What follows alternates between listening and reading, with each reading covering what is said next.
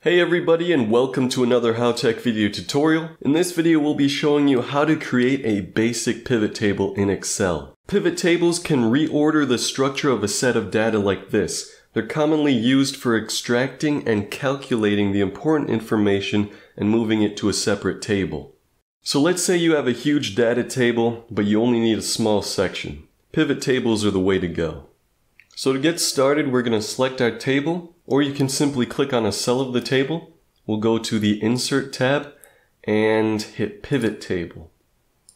So you can see it has now selected our entire pivot table. That's table 1. And we want to put it on an existing worksheet. The location will be right here. And we'll hit OK. So now a sidebar has opened, and we can choose which fields we want. So we have an ID, seller, product, and you can see that these line up with the columns that we have in our original table.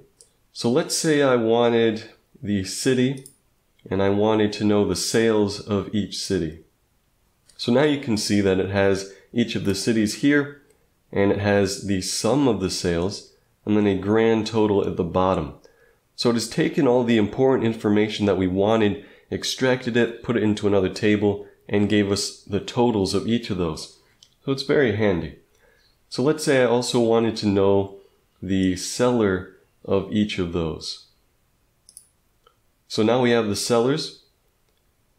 So you can see it puts it in this tree form where we have the city here, and then we have all the sellers in that city, and then their sales in that city. And we can close those if we wanted to and bring them up, but it's got all the important information. Now if you wanted to do it the other way around, if you wanted to have the seller at the top, you simply move that row up, and now you have the sellers here. You got Ash, you got Dwight, and the cities that they're based in and their number of sales in each. So let's say we also wanted to bring it into a column, not this big long row here. So if we wanted more columns, we could take any one of these and put it into the columns box.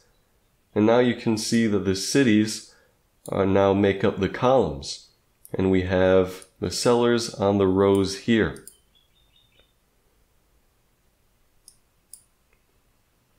So another thing we can do is, instead of having it add up the sum of the values, we can simply click this and change the value field settings. And we could turn it to the average if we wanted to. Hit OK on that. And now you have the average of sales. So Ash did an average of 3,598 in New York City, so on and so forth. Another thing we can do is we can use the Filters tab here. So if I wanted to filter by city, and let's say I also put date down in the Rows tab. So let's see.